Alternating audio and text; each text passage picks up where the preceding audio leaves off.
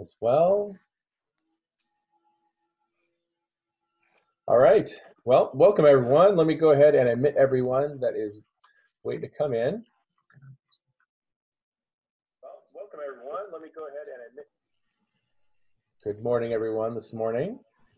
So as we're going to go ahead and get started here, give everybody just a moment. Get admitted to the meeting. And then just a reminder, if everybody can please make sure you mute your microphones. That would be very helpful. And just some quick housekeeping things, of course. If you look in the in your under participant or chat area, there should be an area that says raise hand. So as things do come up throughout the presentation, and we specifically ask for if there's any questions that come in, you can raise your hand. We'll try to call on you as we get going.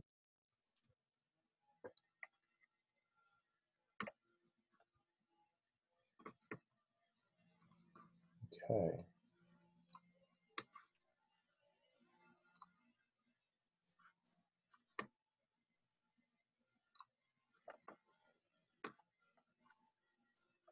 All right. Well, we are going to go ahead and let's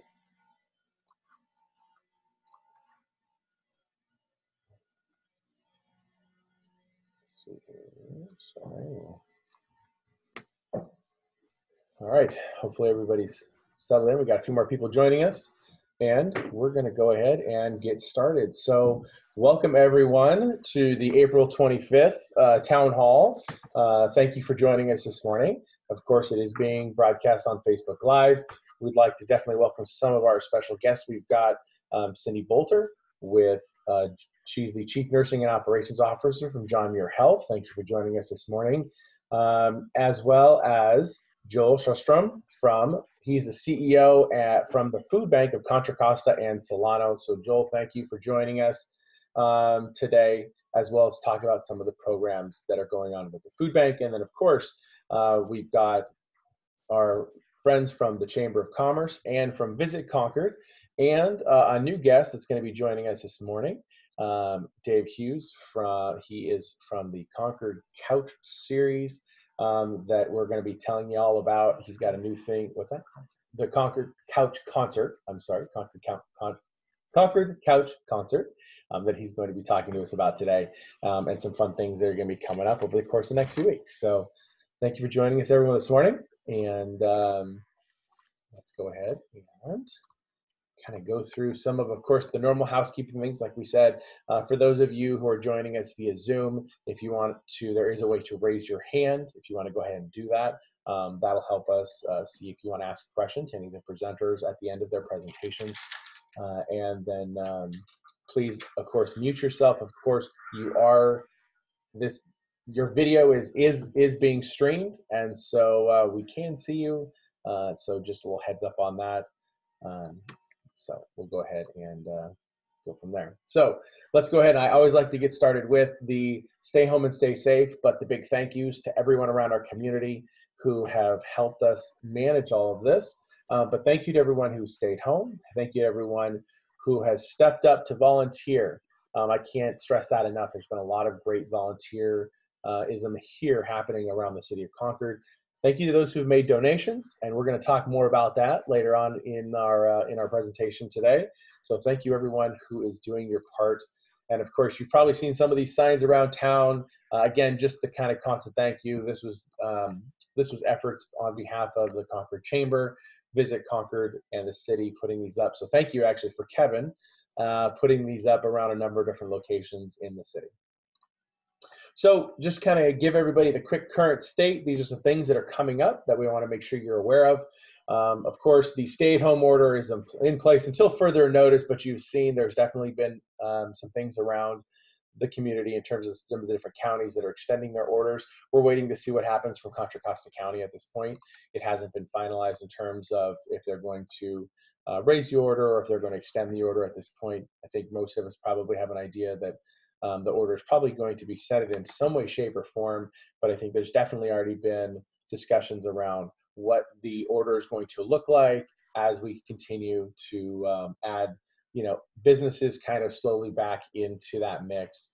So that's definitely new updates and guidelines are going to be coming over the course of the next few days. I would imagine this next week. We've gotten a lot of questions about this, so I want to throw this out there. Graduation plans for high school seniors are being finalized.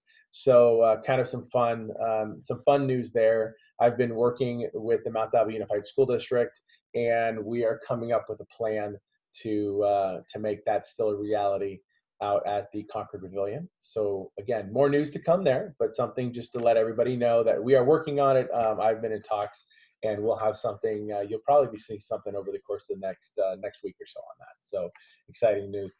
The next piece here is Concord Forward. The city of Concord is launching a new kind of a new website, and of course it's definitely in collaboration with a lot of our business partners. And but we have a new program that's going to be coming out. It is the business license relief program. So it's going to defer any of the renewal payments with no late fees, penalties, and charges for a number of our programs. For our businesses. The way the program is going to work, the details are on the website, concordfirst.com/Concord Forward. But the idea is that though behind this is that it's going to defer your actual business licenses that over the course of the shelter in place, and then they'll become due 90 days after the shelter in place is lifted, is how it's supposed to work. So wanted to just kind of give you some heads up on that. And then finally, we've got another item coming up on our city council agenda for April 28th, and that has to do with some of our new cannabis regulations. So wanted to just give you a quick heads up on what's coming up on the agenda for this next Tuesday. And so many things at this point, of course, that the city of Concord does allow for cannabis regulations at this time. We do allow for manufacturing and distribution, but we allow for only two operations or two business owners to have that space at this time. And we allow for 2 testing labs. And of course, delivery is allowed within the city of Concord. But the proposal, as we're looking at it here, this is just kind of a quick snapshot, that the overall idea is to increase the number of manufacturing operations from 2 to 5, placing no limits on the number of testing laboratories, and then allowing for up to 3 non-storefront retailers, allowing for up to 3 storefront retailers. Both of those that we're looking at are going to be selected through a RFP process. You'll see that listed as request for proposal process that allows us to kind of figure that out in terms of some of the better players that could play in that space successfully. And we're looking to allow for up to 2 micro businesses. So I guess those are just the general proposals. There will probably be, of course, a few tweaks that will come along during the discussion at the city council meeting, but I just wanted to let you know that that is going to be on the agenda, of course, this Tuesday starting at 6:30. So next up, we've got, again, cover your face. I think everybody at this point in time knows that that order is clearly in place here in the city of Concord and throughout Contra Costa County.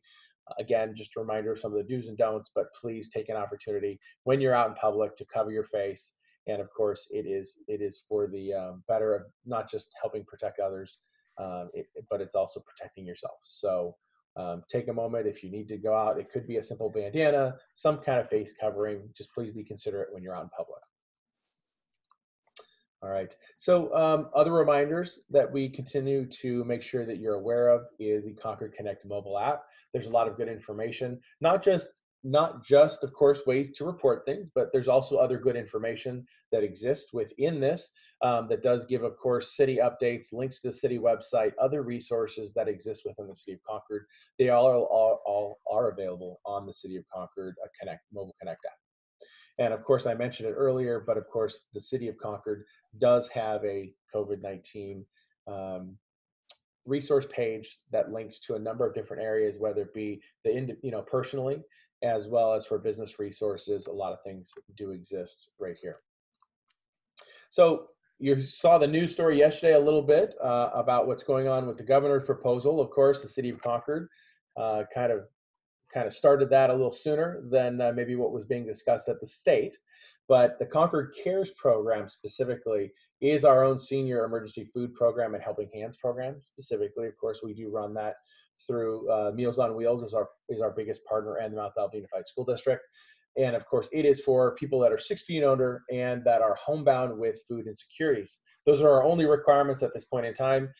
We know that the governor's in the process of rolling out another program that will also partner with some of the local businesses, local restaurants. So we're trying to get all the details around that at this point in time to see what that program is going to entail, and then also whether or not it impacts our current program that we have, or if there are other ways that that can be rolled out to have a kind of a broader reach, as we've definitely kind of seen some good things as a result of this program, but also some learning that I'm hoping that the governor's orders can be modified as we've been kind of seeing things happen with this program over the last 4 weeks. So again, I just want to continue to make sure that everyone knows that this program is available to the city of Concord, to any city of Concord residents that need any kind of food or assistance. And then, of course, the next thing that is coming up, or that is happening as well, is under the umbrella of the Concord Community Foundation. The Concord Community Foundation has gone ahead and stood up a donation page, because a lot of people have asked us how to donate and help others in the community, especially around our unsheltered population. So the city of Concord, of course, has an unsheltered program at this point in time. We are providing hotel sheltering and room and board expenses for the most vulnerable of our population at this point. And so those who would like to can go on to concordcf.org. That will help us continue to extend these programs and make sure that we can even bring potentially more people into that program at this time.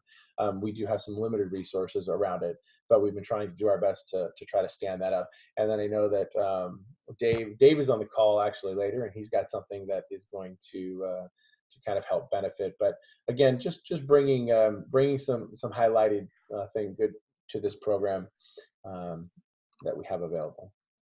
So I'd like to go ahead and start off with Cindy Bolter. She's our first guest today. And Cindy is going to be talking to us from John Muir, of course, behavioral health. There's a lot of things going on right now that we're definitely concerned around behavioral health, mental health, anxiety. And so I wanted Cindy to come on for a moment just to kind of tell us some of the things that are going on, maybe some resources that John Muir has that everyone can benefit from at this time. So Cindy, let's see, are you, let me unmute you, or go ahead and unmute yourself, Cindy. Great, thank you. There we go, perfect. Okay, well, thank you for the opportunity to be here today. I just want to start by acknowledging we are in an unprecedented time for our nation. We have a novel virus that is unpredictable in its presentation and effects on people. Our human response to these events has created additional stress as people have been gathering and at times hoarding products from the stores. Who would have ever thought we would run out of toilet paper or water or canned goods at times? And there's a lot of loss right now, loss in being able to connect with other people, loss of school, loss of jobs, graduations, and even activities and travel. And then we have financial effects that are really creating some stress for people, along with mixed messages. We hear different things on the news each day about what we should and shouldn't do to protect ourselves. And so all these realities and concerns have created an opportunity for increased anxiety and really have tapped into most people's coping skills. And so I wanted to share some strategies today on some things that might be helpful to people in managing that anxiety. So you can go to the next slide. That would be great. Great. So I'm going to share with you 10 tips or strategies for things that you can do to self-care and to help with that anxiety that you might be experiencing. The first is, it seems like the news is on even more than normal. And when you turn the news on, most of the focus is on COVID. And it can be very seducing to watch. And it's, talks about a lot of different things, but before you know it, you can be ending up watching the TV for hours at a time. And oftentimes when you're watching the TV, it can leave you feeling scared or anxious or depressed or confused. Oftentimes you leave with uncomfortable or unpleasurable feelings. So the first tip is to set a timer and figure out what is your toleration in terms of the amount of news that you can watch before it starts making you feel uncomfortable or leaving you feel anxious, and just stop. If you're feeding your brain and saturating your brain with negative thoughts where it's focused on illness or death or the financial aspects, it's going to be difficult not to be affected. Your brain needs balance and it needs a break, and you need to disengage from that thinking about doom and gloom. So find out what that amount of time is for you, and when you start feeling anxious, just turn it off. There's going to be nothing earth-shattering that you're going to miss that's going to have an impact on your life, but it will have potentially an impact on your brain. The second tip is to keep a healthy perspective. So acknowledge and recognize that short-term and narrow perspectives might be your first reaction, because that's natural, but we can't get stuck there. You want to think about long-term. COVID is a big deal now, but life is very likely going to return to normal in the future, and the crisis won't seem so big and overwhelming as time goes on. So think big picture. COVID's a big part of our lives now, but it's not life itself. There are likely many things in our lives that are good, and spending some time thinking about the good and what you're thankful for and appreciate can help reframe those depressed and anxious thoughts. You want to think long-term, big picture, and that'll help you take your gaze off of the immediate crisis as you look around into the distance of your life in the future. The third is that any of us at any given time, we can get stuck in unhelpful or negative thinking. And sometimes we refer to that as stinking thinking.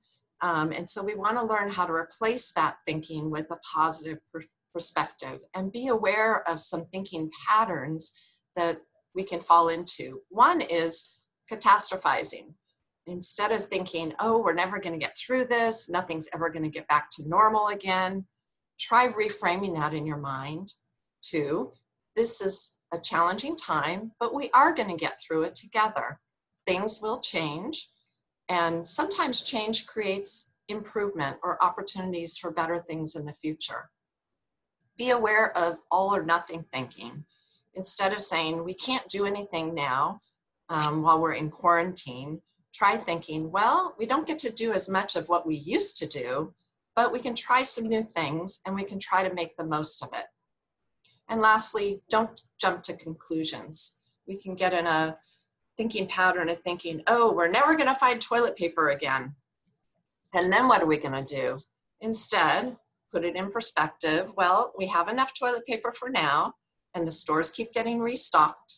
In the meantime, there are family and friends and neighbors that might be able to help out if we get in a place where we're almost out of toilet paper.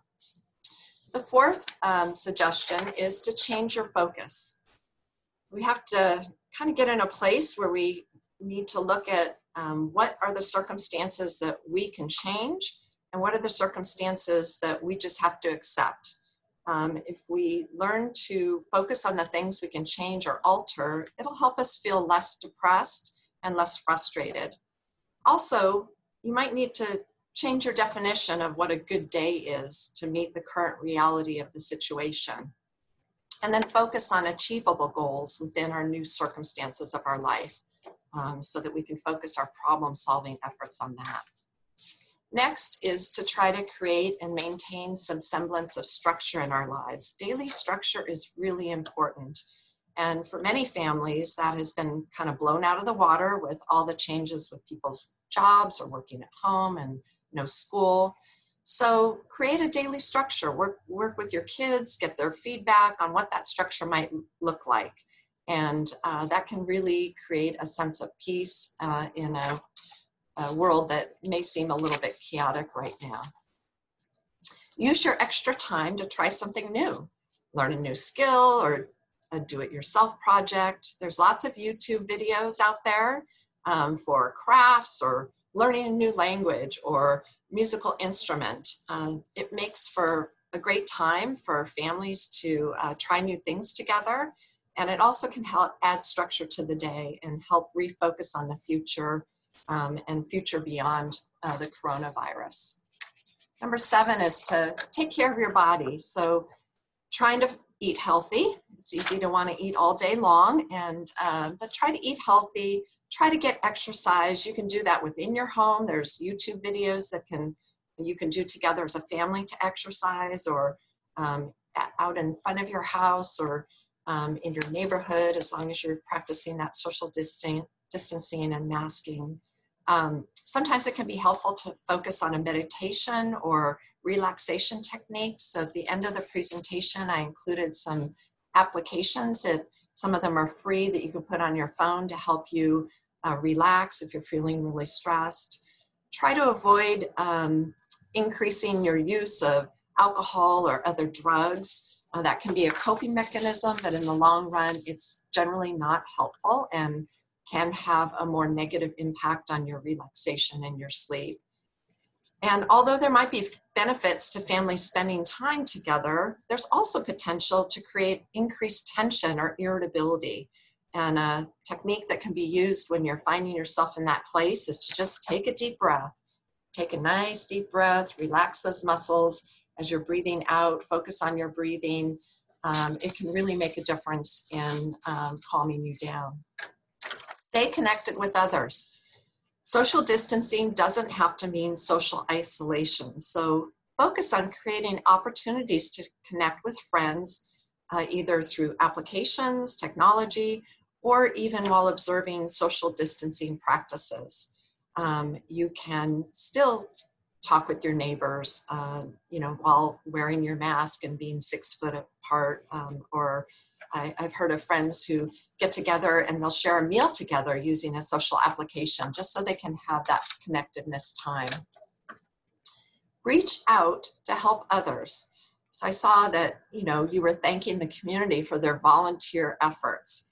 When something interesting happens when you focus on giving to others or serving others. It has a really healing effect on whatever internal feelings we might be having, anxiety or a bad mood or being depressed. So offer to make a meal for someone. Send a note of encouragement to a friend or family member. Call a senior in your neighborhood and ask how you might help them. Maybe you can bring them a meal or do some grocery shopping for them.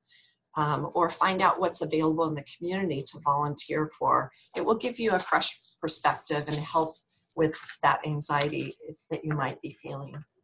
And then lastly, try journaling or starting a blog. This is one of the most significant periods of time in our history, in most people's experience. And writing them down, recording your story, not only will it be something that can be healing, but also you'll have a record of what it was like for you that your family members in the future will be able to look back on and read about 50 years from now, 100 years from now. So on the next slide, I included some resources, those phone apps that you can possibly look at that might help you with meditation or deep relaxation techniques. Also, there's some very helpful websites. If you go to the CDC website, they have some tabs that are specific to COVID and managing stress and anxiety. Mental Health America has a lot of webinars and applications there, good information about managing stress, anxiety related to COVID.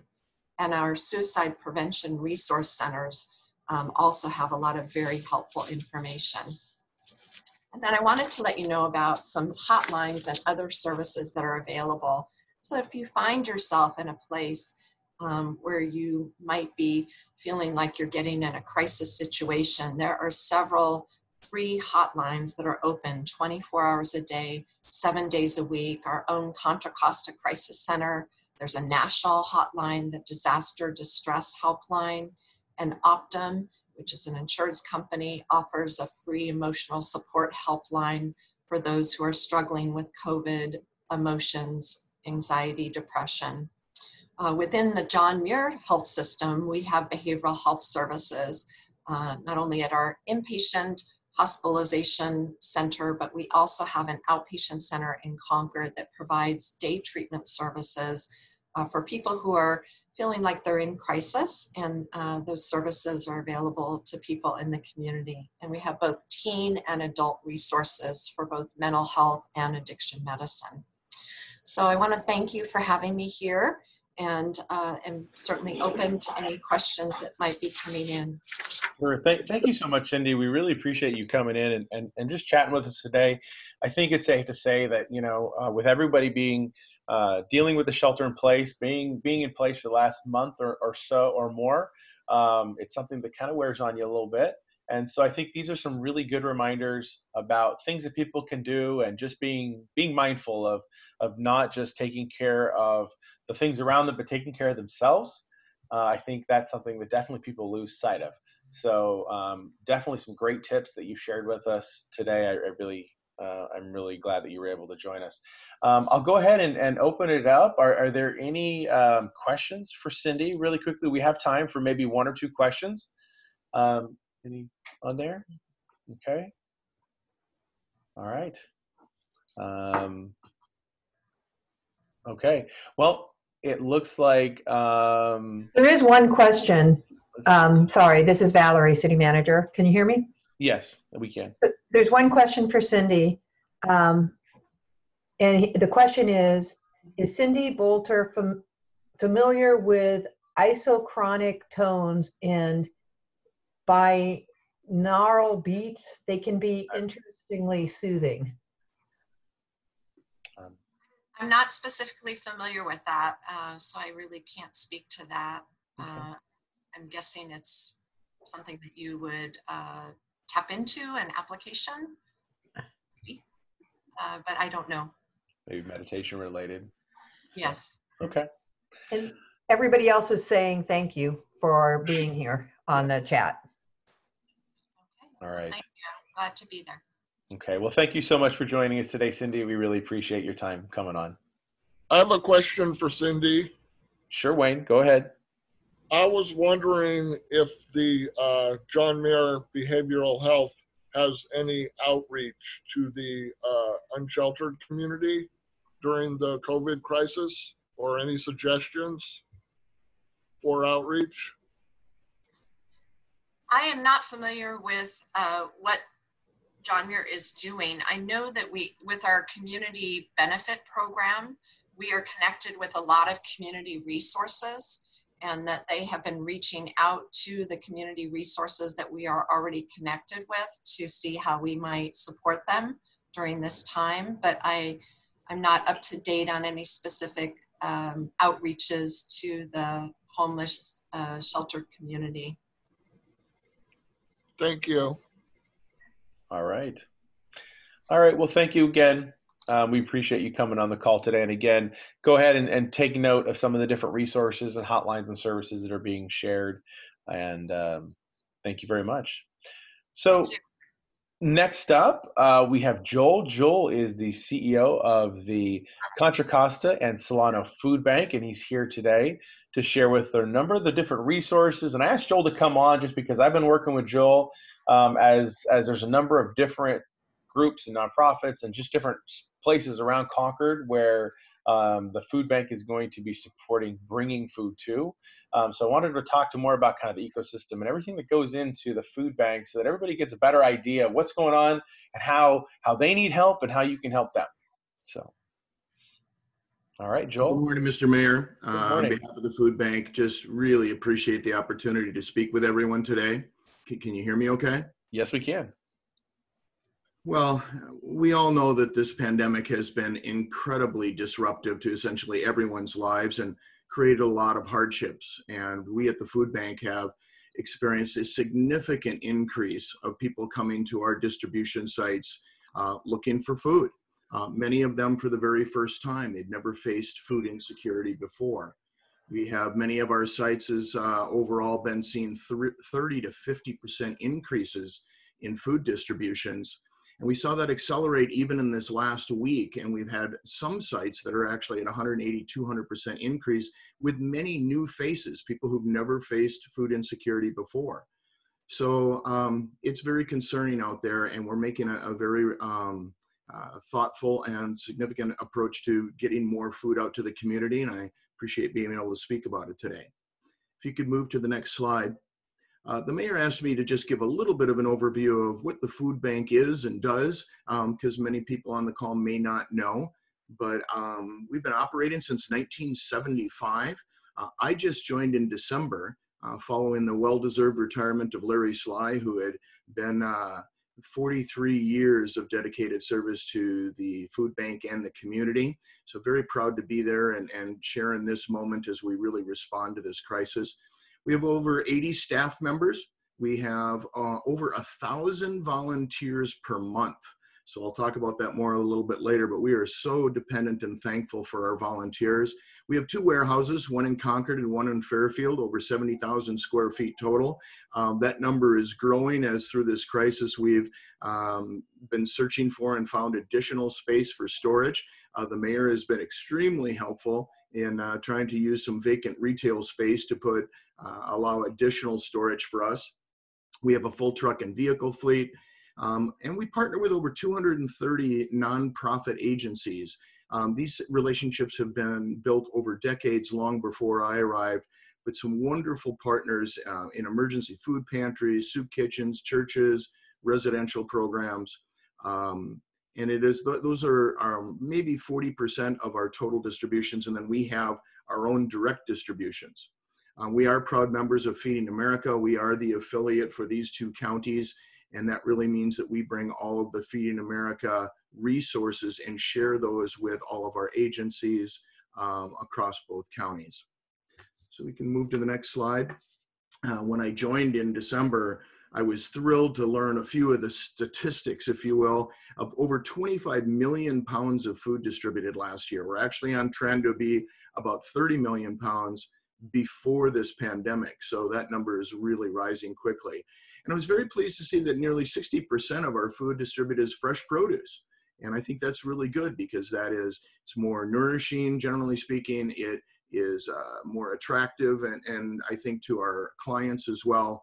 It also takes a lot of volunteer work. It's a lot of handling to sort through produce and then to bag into portions to give out. So again, very reliant on our volunteer group. Many people may not know that for people in need, 1 in every 8 residents in Contra Costa and Solano rely on the food bank for emergency and supplemental food. We serve over 180,000 clients every month in our two counties, and kind of sad to say, 25% of those are children.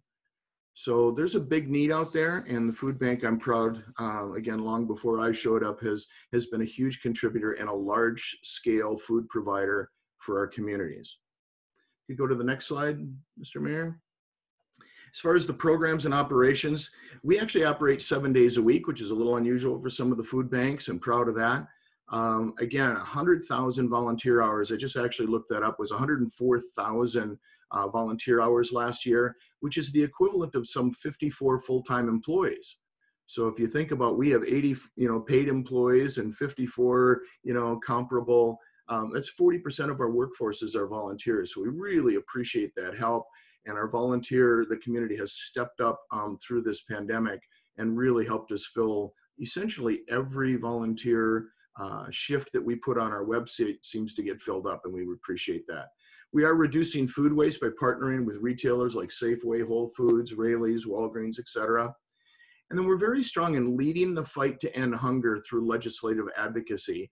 And some of that is through everything from the ABOD piece that was recently legislation, literally this last week, and allowing CalFresh recipients to use their cards with Amazon for delivery so that they could not be into the public. So a lot of good things there. We have a staff that works in helping to enroll and let people know about SNAP and CalFresh eligibility. It's interesting that 25–30% that our teams approach of eligible families don't even know that they're eligible for assistance. And so we help educate and we help enroll. I think I would also just add on here is maybe the biggest change. You can go back that last one more time. Just back in operations again, I think one of the biggest changes in our operations with this pandemic is that with this massive increases that we've created emergency food boxes and emergency produce bags. And that's part of what the mayor is helping us find room to store some of these as we create these. But the food box is shelf-stable products. It's about a 25-pound box with about 20 different items in it, and it really is shelf-stable again and a supplemental to our existing operations. We were fortunate to get the National Guard to help us actually assemble these boxes, and you may have seen this on the news a few times, or at least the National Guard and other food banks. They're at our Fairfield location, and they are assembling over 1,000 boxes a day for us, and then spending another 3 hours, 5 days a week, sorting produce and bagging emergency produce bags. And we presently have distributed more, this last week, over 4,000 of those boxes and 4,000 of those bags in our communities. So that's been one of the key pieces for us to increase our volume, increase our scale, and doing it efficiently. And appreciate everyone's help with that. You can go to the last slide. You know, so we really are asking for everyone's help too, because we honestly just need more food to get out into the community. And so there was a slowing in the supply chain after previously mentioned all of those runs on the grocery stores and stuff. So we've got a lot of trucks pending coming in. And with that, the bulk of that will be for creating these emergency food boxes and the emergency produce bags that we'll continue to distribute. We've created some great partnerships, like I think the mayor mentioned, the Catholic churches in Concord, where we have distribution sites here with at least 4 of them, where we're doing 250 to 400 boxes per site, along with the produce bags, and that's been a huge help. We've worked for years with the Monument Crisis Center, and great organization, great partnership. And we every week have our community produce program, which is actually an old beverage truck that's been converted into a portable farmer's market, if you will. And we've changed it around a little bit how we're doing that and adding these supplemental boxes to those. And Monument has been an example where we've been able to do that in quite scale. Last week we had our largest distribution, which was at the Las Madonnas College. And that was over 700 boxes and 700 bags, serving some 1,300 plus families. And so that is part of the efforts that we're making to rise to this occasion and rise to this significant increase in need. I do ask for your help. If you volunteered before at the food bank, I thank you for that service. If you're comfortable and healthy and able to do that again, I encourage you to sign up. There's shifts opening up all the time, and it's available on our website. We do need funds to buy more food. We do take the donated food right now, but our primary need is cash to buy really volumes of food so that we can continue to rise, meet the needs of this growing need in our community. As I mentioned at the outset, with these types of increases and seeing new people who've never faced food insecurity before. We've been worried about our seniors and for some time, but they often are budget stretched and have a hard time getting to sites. And now they're actually afraid to get out as a vulnerable, a group to come out to our sites. We've been concerned about our children and their families with the schools closed, and we've partnered with 7 different school districts to increase the amount of food that we're providing, including these emergency boxes and bags. And then I think we're really worried right now, or I'm at least really worried right now, I'm sure many are, of the unemployment rates that are out there. Last week we were now over 26 million unemployment applications. The government announced 20% unemployment this last week. The Great Recession was 25. I mean, we're just about there. I'm not sure where that number is going to go, but to me, it could get to 30%. And that's going to force many, many people who live right on the edge, paycheck to paycheck, and it's going to push them to the edge of food insecurity. So we need your help. I encourage you to visit our website and either donate or look for time or just get educated on how you could maybe tell a neighbor how we could help them. So Mr. Mayor, I appreciate that time. And do you have any questions or others? Well, Joel, thank you so much. And I think he had an opportunity to kind of share a lot of the good resources that are going into our community. I think that's the biggest thing, is trying to allow everybody to understand what the ecosystem is around the food bank too.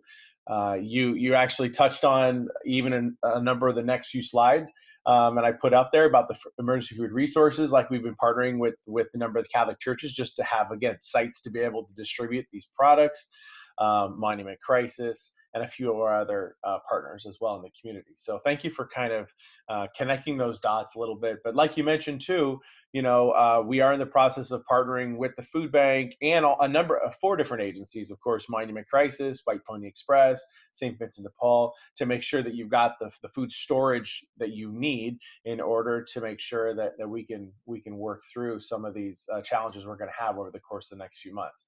So it's been a good partnership, and again, like I said, I wanted Joel to come on to kind of give that, and thank you for give us a quick update. So you were mentioning, though, the food bank ccs.org is a place everyone can go if they'd like to donate specifically, and I think you shared with me that you've got a pretty significant amount of food coming this way over the course of the next few weeks, but that's all something that we need help in funding. Is that correct? That's correct.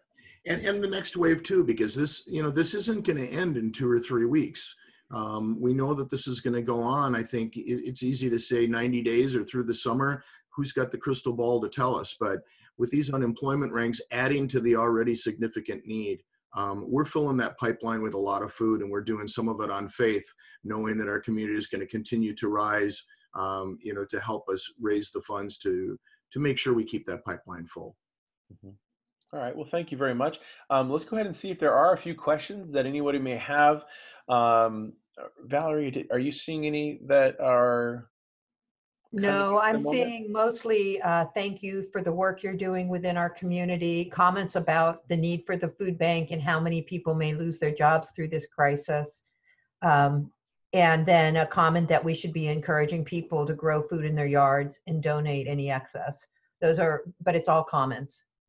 And actually, I will give some credit to Councilmember Brisson on that.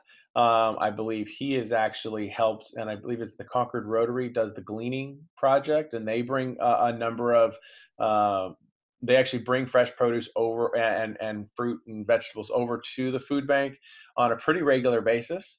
And so, do you want to just touch on that really quickly, because that is something that is possible, correct, Joel? Oh yeah, it's actually really fun when people bring 3-4 bags of oranges from their backyard, lemons from their backyard, other produce.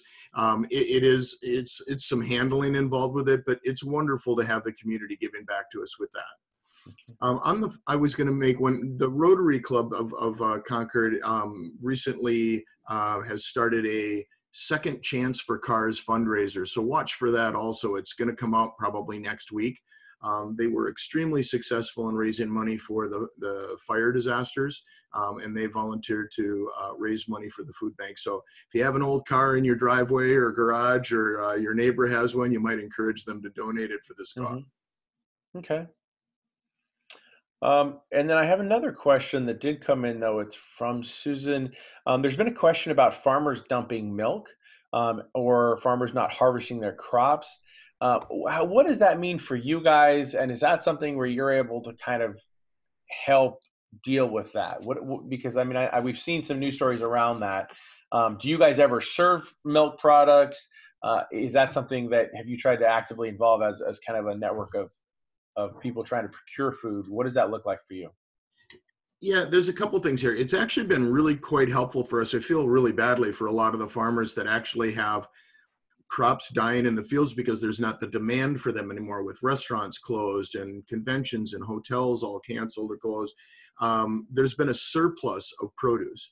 Very fortunate that as a part of Feeding America, we belong to the California Association of Food Banks, more acronyms for people, CAFB, but it's 41 of the major food banks in California that really kind of co-op purchase for this produce. We get great prices on produce.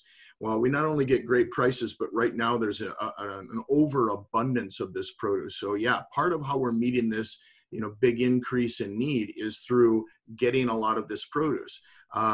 Without naming too many names, but Whole Foods and Rayleigh's have also donated quite a bit of produce as they've been overstocked on some of that of late as well.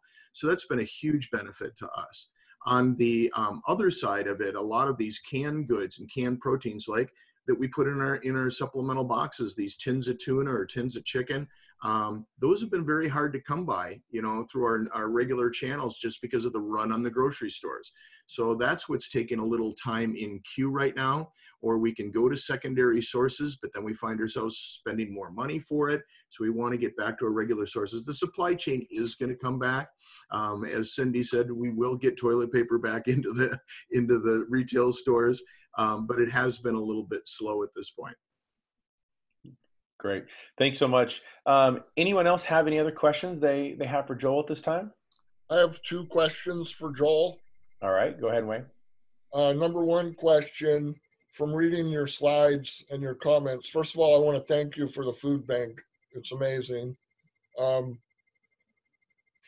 Is it better for me to hand you $1 or to go buy $1's worth of food and get the food to you? Well, it really is the dollar donations right now because we need the food in scale, and there's less handling of it. As much as we love the donations, then it takes volunteers and staff to sort through and then bag, versus where we can buy it in bulk. That is more efficient for us at this time and at this volume. Do you get a wholesale discount on the food? What's that? Do you get a wholesale discount where you would be paying less for it than we would, so it's better for you to buy it than for us to buy it? That's a really good point, Wayne, is that we get fabulous prices pretty much across the board. As I mentioned on produce, it's like really almost unbelievable what great prices we get on the produce. But it's also true when we buy in bulk on tins of tuna or pasta sauce or whatever else it might be. So it's a good point. I was wondering that my second question is about your mobile food trucks are mainly stocked with carrots and onions and potatoes and oranges. Is there any way to stock them with, make it more of a mobile food pantry and then maybe include recipes for whatever you have on the truck that day? It's really hard to make meals out of pantry food and food bank food. Well, I think that's a good point, Wayne, is that we do try and mix up the variety as best we can. And I think what's now happening is we're bringing these supplemental food boxes of the shelf-stable products. For example, I know that this week's menu not only has cans of tuna and chicken, but it's also got pasta sauce. And those are great opportunities for people then to make a full meal using that fresh produce. So it's a combination of those two things. We do have recipes on our website, but you make a good point. We have not put recipes very often. We're not putting those in our emergency boxes, so that might be an opportunity for us. Would it be possible to put a few emergency boxes on the trucks? We are not at all locations, but so for example, at the Monument Crisis Center, we have had, it's a separate truck, and then we're adding these supplemental boxes to that. Mm-hmm. So people get produce and the shelf-stable food emergency. And also something to remember, I'll jump in here, is that you'll see even this next week, there's a number of sites where people can walk up to with those boxes.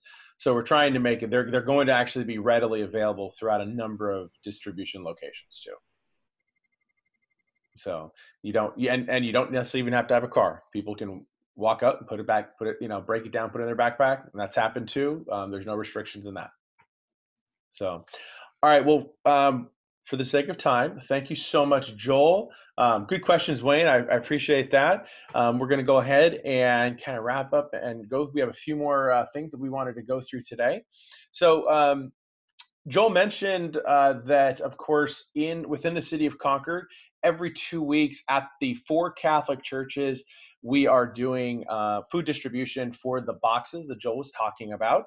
So there are roughly 250 boxes per location. It starts on Tuesday and then goes Tuesday, Wednesday, and Thursday. It starts at St. Bonaventure Church at 8 o'clock in the morning. Those boxes go out. There's roughly 250 boxes. They also have a food pantry as well. And in terms of breaking it down, actually, they do a very good job, because if maybe it's not a full family, it needs a full box, and it's just an individual, they actually do break down into smaller portion sizes for people as well at St. Bonaventure's.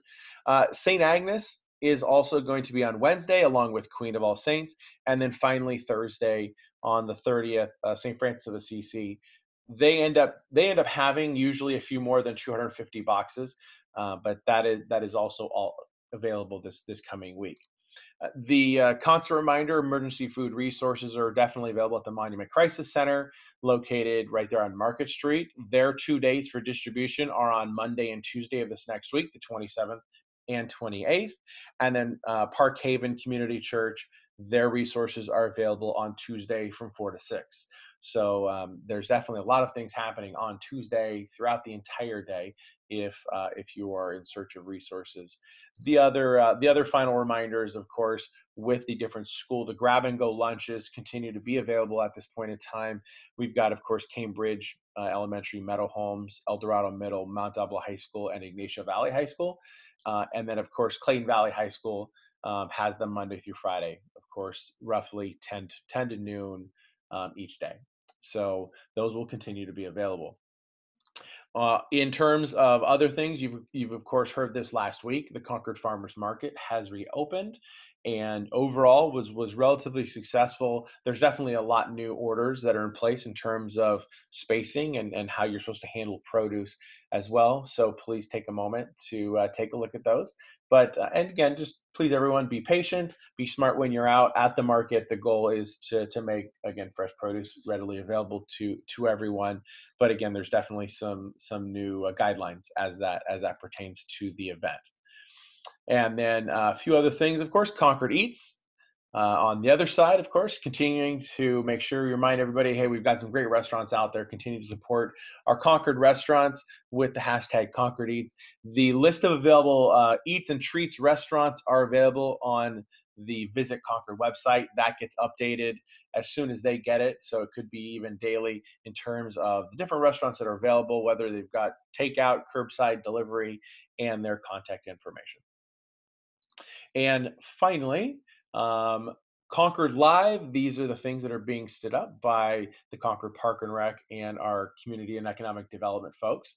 And so, of course, on Thursday, April 30th, we have a home sip and paint class that will be put on. This is sponsored by the Concord Art Association.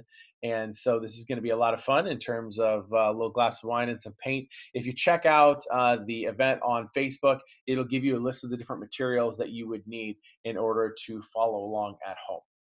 So next up, I've got Dave Hughes, and he is going to give us some information about the Concord Couch series, a new series that's going to be starting up.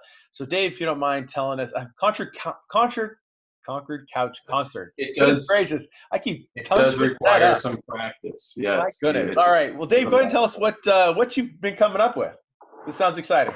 Yeah. Well, this actually all started with talking with some local musicians, trying to figure out how we could continue things like open mic. And as you can imagine, all gigs have been canceled. You got working musicians that are completely out of work. So at first, it was just a way to kind of just keep that thing going. What was the smart way to do it virtually? Because it's kind of the Wild West right now, where everyone's starting a new Facebook group. People go live different times a day. The audiences are all broken up. And Concord has such an incredible music community here that we can just we want to celebrate it. So that's what we're going for here. So next slide.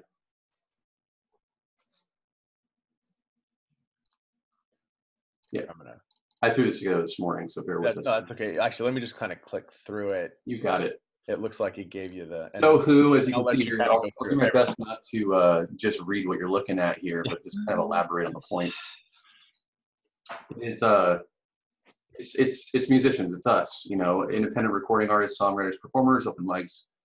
It's folks that contribute to the local music scene, whether they were born and raised here, or they're folks that moved here like myself, or live in Oakland that are always playing here. But this first one we're going to do is going to be very Concord centric. What is it? It's a bi-weekly Friday night virtual concert series. When? The first one is this coming Friday. Things are moving really quickly. Where? It's all over the place, all over Concord. Sometimes it's going to be, literally a man or woman on a couch playing an acoustic guitar, and other times it's going to be a more elaborate production. How's this happening? It's going to be streamed on the Facebook page for Concord Couch Concerts, so please join now.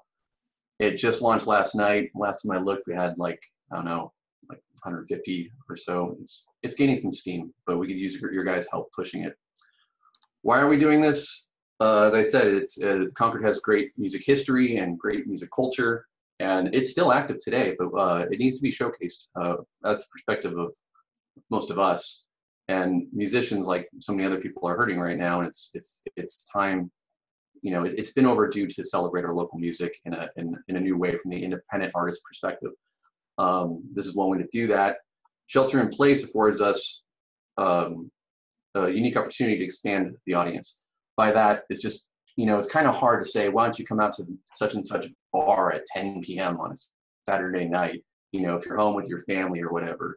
But 8 p.m. or so, while you're already at home, probably online anyway, it's a good experience.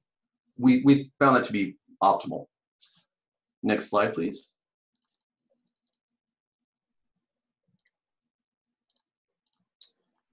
So yeah, the first one's going to be quite an extravaganza. It's 12 performances across 2 hours. Each performance will feature one popular song. We've asked all the artists to play at least one song most people know, and the selections have been pretty cool so far. Most will feature 1 or 2 original pieces. We really want to showcase the original Concord music here. There's 2 VJs. For those of you that already don't remember MTV, it's Video Jockey. 2 VJs trading off co-hosting. The content is PG. We're hoping that we can keep it that way for a while, but these are artists. But the first few that we're going to do we're insisting upon that PG aspect, just so you don't have to worry if your kid walks in or whatever the case. Apologies, my connection's getting a little weak. Can you hear me okay? Yeah, we're okay. I mean, it's glitching a little bit, but it's okay. Okay. Yeah. Our 5-1 event, that's the one this Friday, is actually doubling, as Tim mentioned, as a fundraiser for ConcordCF.org. The musicians, thought about it because, on one hand, kind of looking for some tip jar money there, but on the other hand, this is an emergency, and our most vulnerable folks in our community need all the help they can get, and musicians are more than happy to help. So we're really excited to make this the launch of our series, something that partners with this great cause.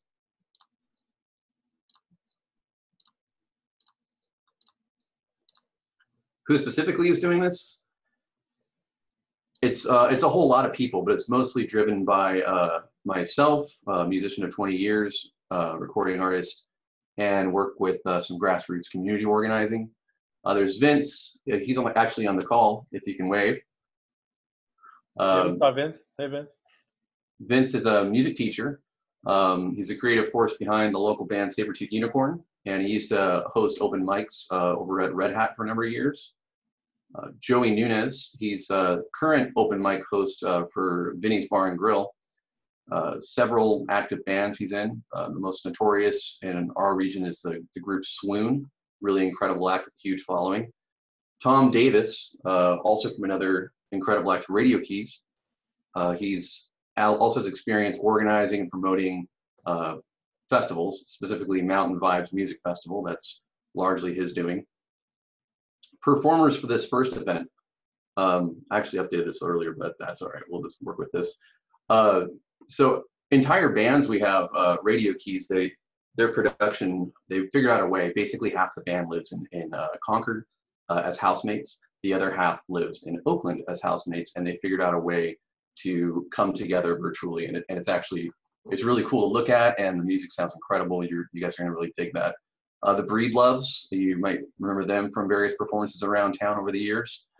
They're performing with their beautiful little setup in their backyard. And there's artists from tons of other bands that, unfortunately can't get together. And that kind of sucks for artists when you can't just get together and play music communally. But we are having, 1 or 2 people from groups listed here. You know, you got Stung, the police cover band people are familiar with. Our friend Brooks will be performing. That's it, Brooks Lundy. Vince from Sabretooth Unicorn. The Unoriginals, we have 3 different members from the Unoriginals doing their own sets. And Mel Behrens from Pain and Wind will be performing. It's a duo that plays up in Martinez often, kind of a folk duo. There's other bands listed here, but that aren't listed here that are represented, as well as a bunch of solo artists. So, who's paying for it? That's always the big question, right? This is actually a labor of love. All work by the organizers, the performers, production team. It's all volunteer. We're hoping that, you know, people will be generous, both for the cause that we're getting behind, and hopefully with the tip jars that we will be featuring on screen. You know, there'll be PayPal or Venmo links, artist name, like kind of overlay, artist websites. If you guys are unfamiliar with what Bandcamp.com is, it's actually pretty cool. Most independent artists sell their music through Bandcamp, and there's a sizable royalty taken. But they've done this once already since Shelter in Place, and they're doing it again conveniently on 5/1, where they're actually taking no royalties. So if you get some album sales that day, the artist gets the full take, which is, this is just coincidence. It just works out really well. So we'll be promoting a little bit of that as well. There's also going to be a couple small like PSAs from some, you know, just pushing the cause. We really want the cause to be up there just as much as the celebration of music to be in front of this whole thing. Join the Facebook group, please. Invite your friends, invite your network, share what you see on there. We're gonna start trickling out with more promotion stuff over the next few days.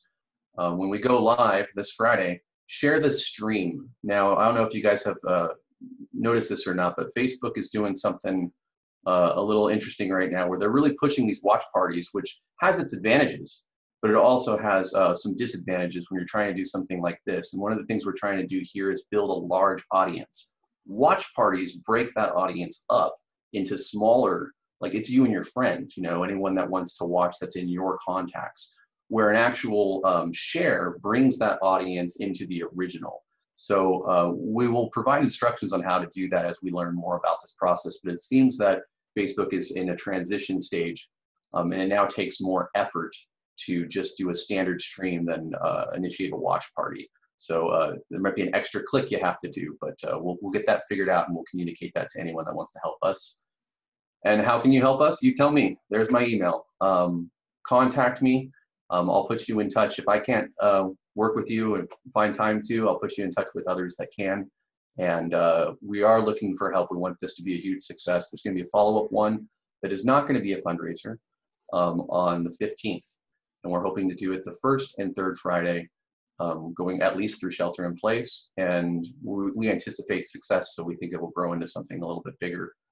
And I'm really, really excited and so happy to be working with the people that have been working on with this, including some of our friends over at Visit Concord. All right. Well, thanks, Dave, for giving us a heads up on that. I know that when we talked, I'm actually really excited to hear about you having a chance to put this together, highlighting a lot of our local artists. Definitely a big shout out to a number of our local artists. We've had an opportunity to work with them over the years, so this will be a lot of fun. So thank you for taking the time, energy, and effort, and love that you have for the music to make sure that this is going to happen. So I have a quick question for Dave, very quick. Sure, Wayne. What is ConcordCF.org? That's a great question. You want to take it, Tim? It's Concord Communities Foundation, but I think Tim can elaborate to better points. Yeah, but that's exactly it. CF.org, that is the website specifically. That is the portal where you can make the donations that end up actually funding the different homeless and food programs that the city has set up at this time. Okay. All right. Well, hey, thank you, Dave. And we'll definitely push some more information out over the course of this next week. And so look for information around what that final lineup looks like for the Concord Couch concerts. Hey. And thanks for sharing that with us today. Thank you for sharing. All right. So, hey, next up, we've got the Concord Chamber of Commerce And Kevin is here. He's the CEO of the Concord Chamber and got a few Thank you, things that he Mayor. wants to share with us. Thanks. Thanks for getting all of that going. And also, it's great to see the information coming from John Muir and the great work that the Contra Costa Food Bank's doing. They're excellent partners for the Chamber, so it's wonderful to see that. If I could go to the next slide, please. Virtual storefronts. This is something that just kind of came up last week, and we're doing our best to build this. So if you have information that you would like to share with us, we would like to, get it on this virtual storefront. I mean, everybody's talking about this pivot term, and this is kind of what came out of that. Our folks at Red Dog Graphics in Concord gave us this idea, and we're just going to kind of run with it. So if you, have your current business and you're looking to do something differently, you can post your link on this virtual storefront. The object is maybe you can, dip your toe back in the water of your business, and, you're not actually going to go to a store, but if you have product or something that you could sell and you want to, provide a need out there, this is a place to post that information. And we're going to do what we can to encourage people to go to this and use this, enabling people to maybe look at their business a little bit different, and how they can stay relevant and top of mind, and work with their customers. So if you have any suggestions, or if you want to add your name to this list, we would really appreciate that.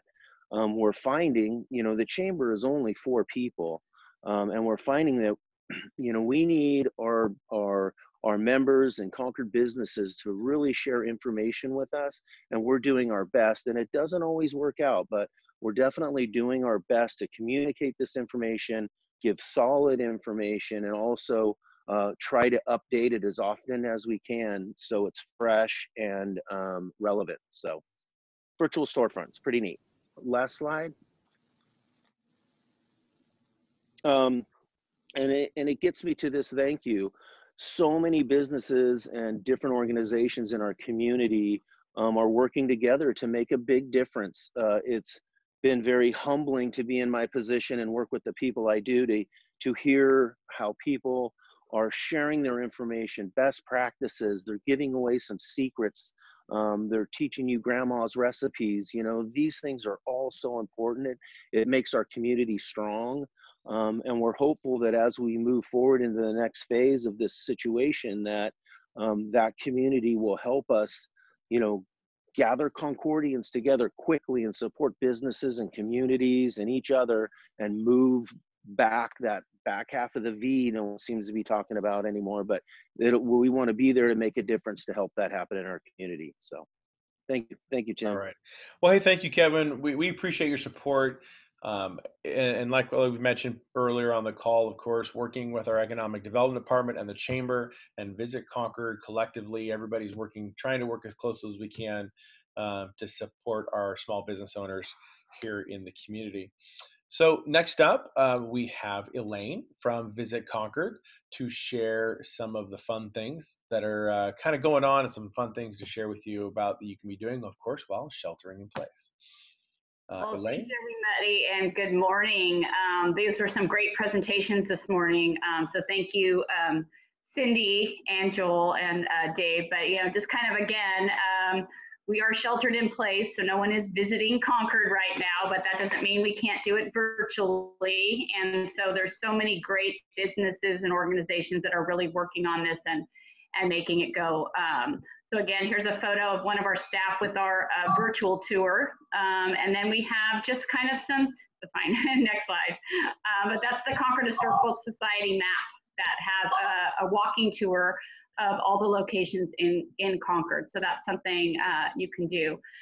Also, again, as we've talked about today a lot, just getting out there, that mind and body stretching it. There's all kinds of great yoga courses, stretching courses. So, really most of the organizations of gyms as well as smaller places have really taken that opportunity to do some free classes, and it's just really helpful. And I didn't think I was yoga person. I do a lot of exercise, but I don't do yoga. But I've now started as a great way. I started with the 5 minute, and now I'm up to the 10 minute. And so that's kind of fun, just to do these type of things. Also, online Concord bookstores, we can all help support them. Half Price Books has a great website that has some online opportunities, as well as our Barnes & Noble newer location that's in Veranda, but they're doing their online store. And again, of course, on Visit Concord site, we have Color Me Concord for the kids. We have, and more, we have coloring pages, and the Park and Rec also has some great programs with that. Next slide. I did again want to thank Dave for his presentation, and again talk about Concord music. There is lots going on with Concord music. We've revitalized as our Concord 50th anniversary of the Concord Jazz Festival, so I have a great committee that's willing and ready to take a look and see what we can do. And rather than how we had originally planned, we will probably do a lot of virtual events, but the spirit of Concord is really with us. So again, the Concord Couch Concerts will be the co-host on that, and we'll be supporting Dave in any way we can for that. Concord Jazz playlists are available on our website. San Francisco Jazz has some amazing fun concerts, and one of the people that's on our committee works for San Francisco Jazz, and she also helps with Mount Diablo School District Music Foundation, so she's really in touch, and these are $5 concerts that are just amazing. The Veranda has a free concert tonight, so check that out. And Blue Devils has something called BD 360. You can find all of their great performances online, as well as our Music Market Series has just about every concert around. So if you want to get that feel of what it's like, again, you can certainly go to YouTube and find those concerts, as well as the City of Concord website. Next slide. And then again, just things to do this weekend around your house. We've got backyard fun. If you don't have a pool, which, you know, that's quite a luxury, just go for that hose and slide and sprinklers and have fun with the balls, and, you know, just get out there right there in your own neighborhood, you know, safely and protected. Decorate your bike. Back in the old day where people put little clothespins and cards and all kinds of silly things all over their bike. Encourage that. Walking through, you know, Markham Nature Park in Arboretum, if that's near you, you can absolutely do a virtual tour on that. And then if it's near you, take a look around at the flowers that you can take a look at. Next slide. And again, these banners are coming out this weekend and will be finished on Monday, where we're doing, we'll put up the final banner at the Clarion, where they are having a blood drive on Monday. And there's still sign-ups available for that. But again, this is just a great opportunity that we worked, and these ones were actually hosted by the Pacific Service Credit Union, which is, they are an essential worker also, as well as our hotels that are, all 9 hotels are open, and they're serving the city and county programs, as well as essential workers in there right now. And if you have time, again, write a letter to a loved one, thank an essential worker, put a little, you know, card out for your mail person, you know, find someone and just, you know, just share that importance is really important right now to make us all feel worthy, and keep going, keep positive. Next slide. And again, we will be opening the Concord Visitor Center when the time is right. We'll have all kinds of music information and other things that are happening around, working according to the phases of what is available. Next slide. And then again, here's a really pretty view of the Waterfall Trail, Mount Diablo. But again, take care of yourself, be safe, we miss you. And again, #Concord Love. So thank you again, and I really appreciate all the work and the community support that everybody's out there. Thanks. All right. Well, thank you, Elaine. Thank you to Visit Concord. Thank you for helping kind of stand up a number of different efforts that are going on around the community, including working with the Concord Couch Concert. So that's a great interaction there. We're glad that you're able to make that work and help them out with that. So again, thank you for that. We appreciate you sharing those different resources. We know that, of course, everybody wants to jump and get outside, especially with the heat. But again, if you can, just try to hang back and still continue to play it safe right now. So with that, we're going to go ahead and give the last little shout out to, of course, the Eye of Dabo. The beacon lighting happens every Sunday. So just a kind of a nice reminder to think about, to see that that goes on tomorrow night. So at this time, we'll go ahead, and if there's any other last minute questions that may have come up, I know that there's a few of our partners are still on the call, and to see if there were any other questions via the chat or anything else, Valerie, that you may have seen come in. No, I haven't seen too much more come in. There was a question on where somebody can find past versions of the town hall, and you can find them either on the city's YouTube page, or you can find them on the city's website. If you go to the mayor's webpage, they're listed under there by date. Yep, that is correct. And then, of course, they're also on the actual on my Facebook page. You can see all of our past town halls on the Facebook page as well. So, Tim, I got some George Fulmore. Sure, George. What's going on? One, just make sure about outdoor events. So veranda, even downtown Todos Santos concerts. I assume those are on hold. Yes, that's correct. Okay. The other thing is health insurance. A lot of people may have lost their insurance, or they can adjust their insurance mid-year through Covered California if they're on that. So maybe in the future there could be some more information about that. People can get really good subsidies to comprehensive health insurance through Covered California. Okay. Actually, yeah, good suggestion, because I know you used to work, you helped be a part of that initiative earlier on, right, when that rolled out? Yes, and Okay. it's gotten better all the time, and it's surprising what the subsidies are for people, especially because you give an estimated income for 2020. Got it. So Got it. based on last year, it's what you estimate you're going to make this year, and so that can really make a difference. Okay. No, thank you for bringing that up. That's a good idea. Pending conflicts between renters and landlords, there's a potential for a lot of landlords to be out a lot of rent, and a lot of potential evictions, a lot of just nasty conflicts. We have 500 landlords in Concord, and there's a variety of issues that can come up through all that. So I hope City Concord will stay involved with that. Perhaps we could have more discussions about it. Yep. Well, we're doing our best to stay as actively involved as we can and try to handle those things as they come in.